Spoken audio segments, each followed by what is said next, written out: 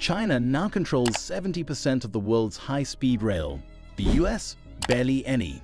China's new stealth fighter jet is stealing headlines. America's military budget? A whopping $1 trillion, yet it's struggling to keep up. What's going on?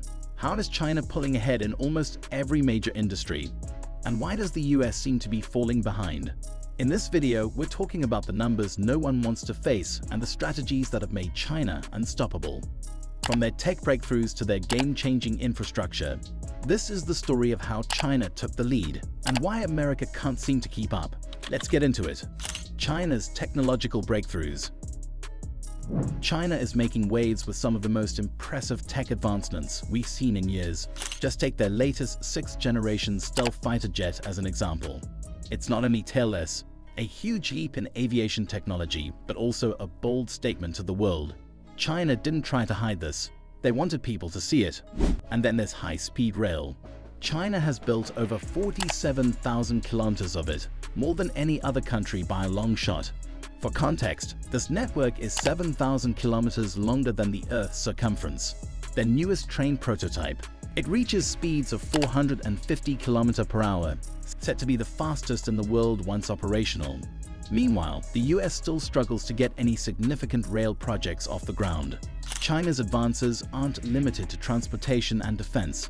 They're dominating solar energy, electric vehicles, and even consumer apps. In 2024, a Chinese e-commerce app, Temu, became the most downloaded app in the US, racking up 700 million visits a month and over $50 billion in sales last year.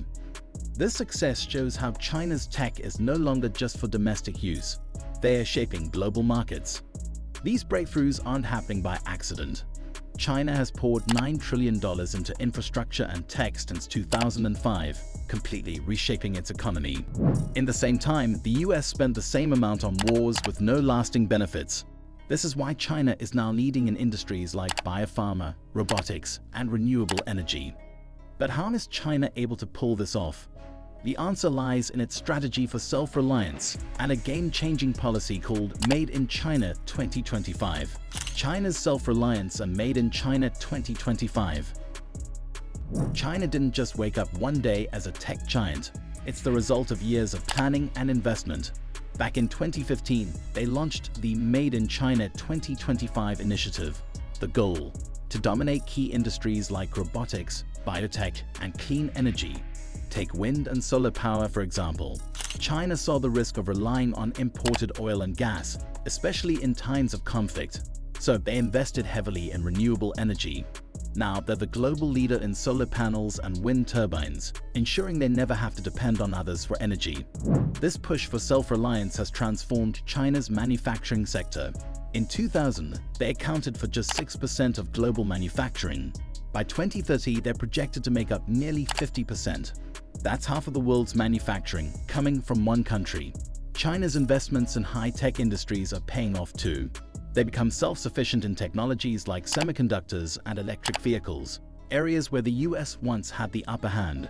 In fact, a Bloomberg report shows that China has already taken the lead in 5 out of 13 future critical industries, like green energy and advanced computing, and is catching up fast in the others. The numbers don't lie. While the US is focused on slowing China down with tariffs and export bans, China is doubling down on building its future. And they're not stopping. Their tech dominance is a direct result of their commitment to innovation and self-reliance. E-commerce giants and the trade gap. China isn't just leading in tech and manufacturing, it's also dominating global e-commerce. Temu, a Chinese shopping app, shows exactly how they're winning. In 2024, Temu became the most downloaded app in the US, pulling in over 700 million monthly visits and $50 billion in sales. And it's not just Temu. Platforms like Shein, a fast fashion giant, have also taken the world by storm. Here's the thing, these companies don't just sell products, they found clever ways to bypass tariffs. Most of the items they sell are under $800, so they enter the US duty-free. On top of that, purchases from apps like Temu and Shein aren't even included in official trade data. That means the actual amount of goods coming from China is much higher than what the numbers show. This trade gap has left US policymakers scratching their heads. Despite all the tariffs and restrictions, China's e-commerce giants are thriving because American consumers simply want good products at low prices. Politics doesn't matter to shoppers, they just want the best deals. China's ability to dominate e-commerce goes hand in hand with their massive manufacturing power. They produce the goods, control the platforms, and then sell directly to consumers worldwide. This strategy is unbeatable, especially when US companies struggle to compete with China's scale and efficiency. But China's e-commerce dominance is just one part of the puzzle. The bigger issue for the US is its steady decline in innovation, which is leaving the country further and further behind. So, while China is clearly playing the long game, what does this mean for the US and why can't it seem to compete? Let's take a closer look at the economic and political missteps holding America back. US decline in innovation. The US used to be the leader in global innovation, but over the past few decades, things have changed. A Bloomberg report highlights a major shift. While China has been steadily increasing the number of patents it files each year, the US has been going in the opposite direction. China's investment in research and development is paying off. They're leading in industries like biopharma, renewable energy, and robotics. Meanwhile, the US has seen a decline in its ability to create and innovate. This isn't just about falling behind in tech. It's about losing the ability to compete in the industries that will shape the future. One reason for this decline is focus, or rather, lack of it. While China has poured trillions into infrastructure, tech, and manufacturing, the US spent the same amount on wars in Iraq and Afghanistan. That money didn't build industries or create jobs at home. China's long-term strategy is clear: invest in the future, dominate critical industries, and lead the world. The US, on the other hand, has been reactive, focusing more on slowing China down than on building itself up. The numbers that matter. Numbers never lie, and when we compare the US and China, the gap becomes clear. Back in 2000, China only made up 6% of global manufacturing. Fast forward to 2030, and experts say China will account for nearly 50% of the world's manufacturing. That's half of everything being made globally, while the US keeps losing its share. Now let's talk patents, proof of innovation. Over the last 3 decades, the US has been slipping. Fewer patents are being filed compared to before. Meanwhile, China's numbers keep climbing. Industries like biotech, robotics, and renewable energy are where China shines, with the US struggling to keep up. Even in military spending, China is showing it can do more with less. The US spends about $1 trillion a year, yet China is rapidly advancing its military with far less money. Their new fighter jets, navy, and advanced tech prove they know how to maximize resources. And here's a staggering stat.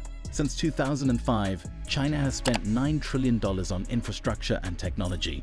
Compare that to the US, which spent the same amount on wars in Iraq and Afghanistan.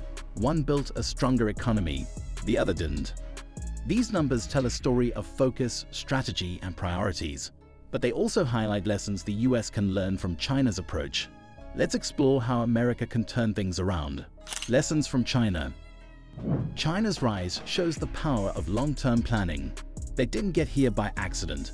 It started with initiatives like Made in China 2025. This plan focused on making China self-reliant in key industries like tech, manufacturing, and clean energy. The US can learn from this by setting its own clear goals for the future instead of reacting to challenges as they happen. China also knows how to adapt. When the US imposed tariffs, companies like Temu and Shein found ways to work around them and keep growing. The US needs to embrace this type of creativity instead of just focusing on trade restrictions. Another big lesson: investing in renewable energy. China dominates the solar panel and wind power markets, making them less reliant on outside resources. For the US, this is a chance to catch up and make clean energy a top priority for both the economy and national security. Finally, the US needs to stop trying to hold China back and start focusing on building itself up. More funding for education, research, and infrastructure could make a real difference. Competing with China isn't about stopping them. It's about making America stronger. The US may feel like it's falling behind, but this is also a chance to rethink its strategy. Let's wrap up by looking at why this moment could shape the future for both nations. The race between the US and China isn't just about who's ahead right now. It's about who's building a future that's sustainable and innovative. But this isn't a competition with only one winner.